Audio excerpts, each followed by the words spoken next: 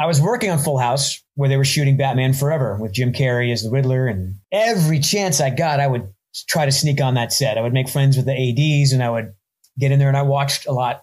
And I was just so jazzed. And I went back to the Full House set and Bob Saget went, "You saw Jim? Show me."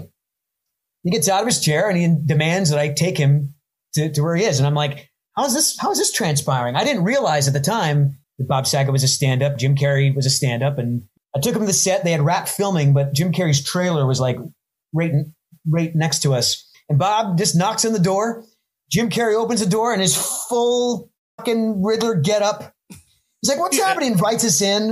And then Bob comes in with me and I'm just sitting there. And Jim asks, like, "How's Dave Coulier doing?" And Bob says, "Oh man, his mouth is so sore because he's been bloody all day." Like that sort of banter.